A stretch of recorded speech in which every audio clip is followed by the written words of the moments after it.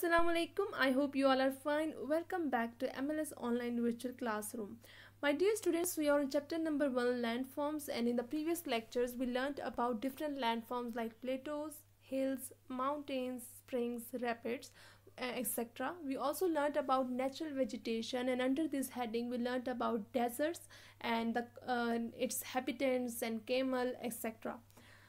While in today's lecture, we are doing page number 8 and 9, and in this regard, we would be learning forest and its types like coniferous forest, taiga, rainforest, grassland, tropical grassland, Mediterranean woodland, and lastly, we would be learning about tundra. So my dear student, let's start with the lecture formally, and the first thing we are learning is forest. It is an area that is dominated by trees. A large area that is covered by trees is known as forest.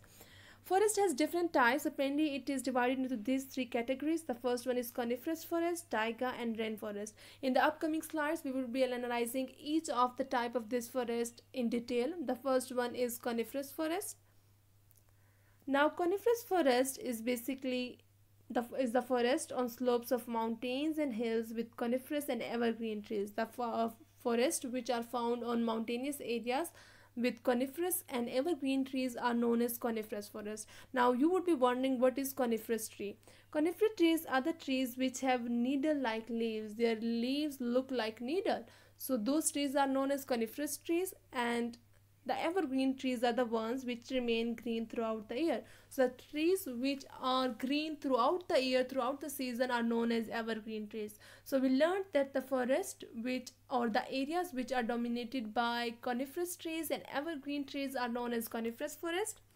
And the temperature of coniferous forest are usually cold in winter and moderately warm in summer. It is colder over here in winter season, while in summer it is moderately warm. It is neither too hot in summer nor too cold in summer. It is moderately warm in summer. The next type of forest which we would be learning is taiga. Now taiga is the coniferous evergreen forest in subarctic land is known as taiga. Taiga is also called a biome, which was area with similar flora, fauna, and microorganisms. It has vegetation that can survive the cold weather. My dear students, taiga is also kind of coniferous and evergreen forest, but it is found in subarctic land. Subarctic land is the region found in northern hemisphere, which has a colder atmosphere. Our taiga is also called a biome. Now question is, what is a biome? Biome is an area with similar flora, fauna, and microorganisms. Flora means plants, fauna means animals, and microorganisms are small bacteria, or you can say one or two cell-containing organisms.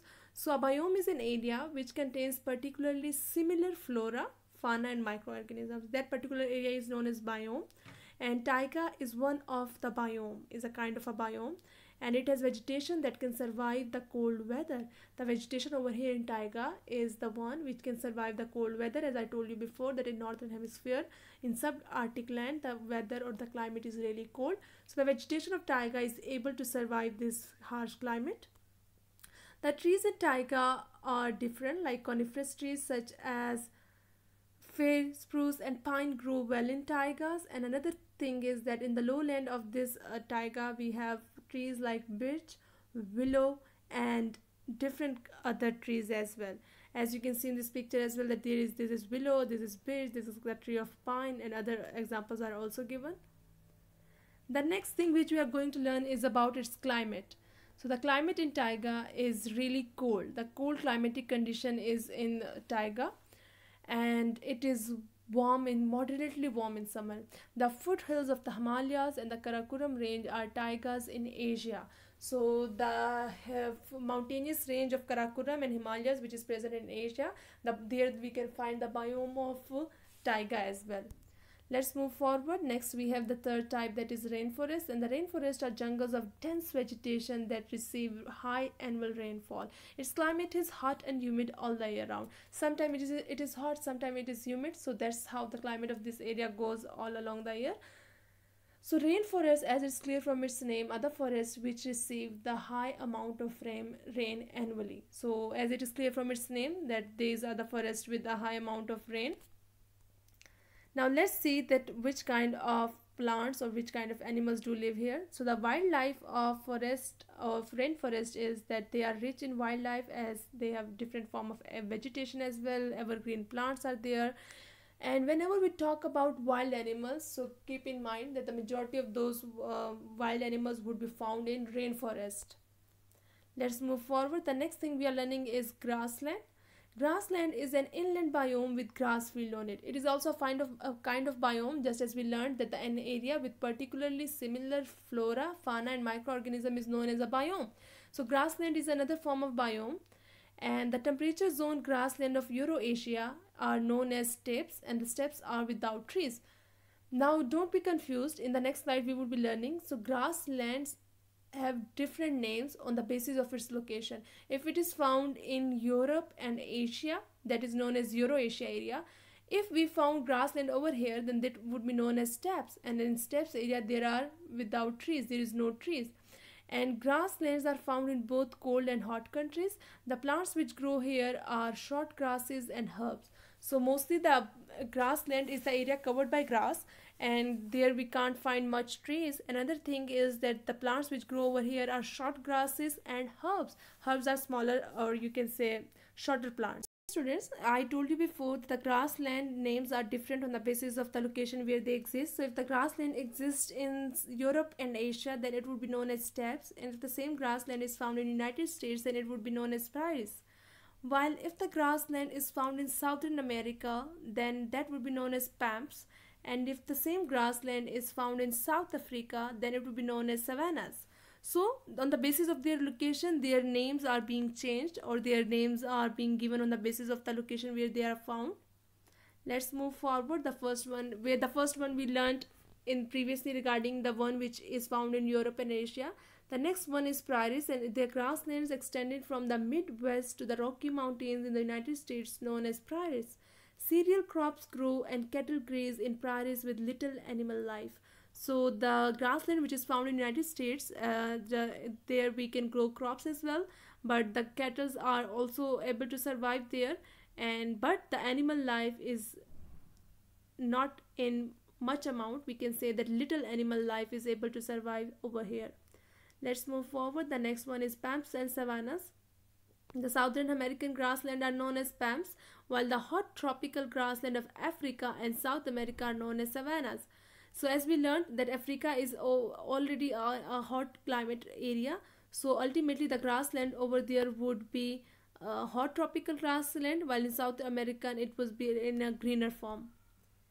Let's move forward. So the most common animals which are found in grasslands are dog, mule, deer in North America, giraffe and zebra found in Africa, and lion found in both Africa and Asia.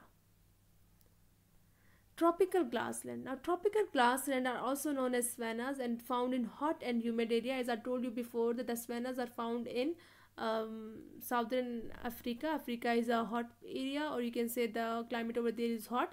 So the tropical grasslands are found in Africa, and the rain followed by dry spell. What happens that there is a high amount of rain, but after raining there is a dry spell. Dry spell means that for a longer period there is no rain. And wild animals like giraffe, elephant, zebra, deer are found in tropical grassland. After it we have Mediterranean woodland.